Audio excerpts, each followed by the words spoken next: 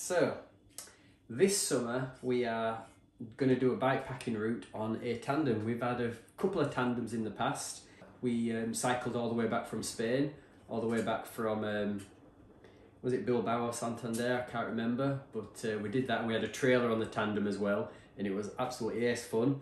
And we've had a couple of tandems since then, but I've managed to get hold of this one, and I'm going to show you how cheap we can build a tandem frame up, because I got this frame and fork for £150, and I'm going to talk about a little bit more about that in another video, but I just wanted to share with you that this is now going to go off and get powder coated into a nice utility type colour, and then there's going to be videos coming on building this tandem up, but I've had to just strip it all out ready. I've taken out the bottom bracket shell there that was in there.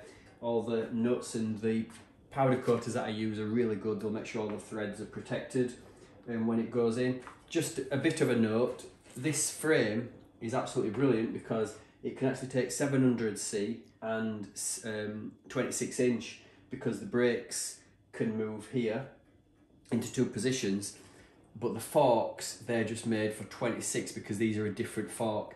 Now when I looked on the website when I was buying this frame, they had a burgundy one which had the original forks, the burgundy forks, and they also had two positions on the fork as well.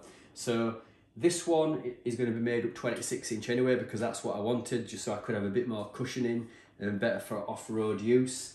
But yeah, Landescape tandem for £150. Can't wait to get this built up. Absolutely brilliant.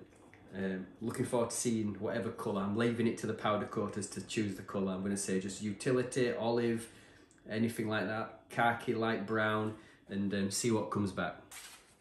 So here's just a close-up of the two options you have for the rim brakes, and it's also can have disc brakes as well, and that's the same with the forks. The forks have the rim brakes and the disc brake mounts as well. So yeah, looking forward to this build.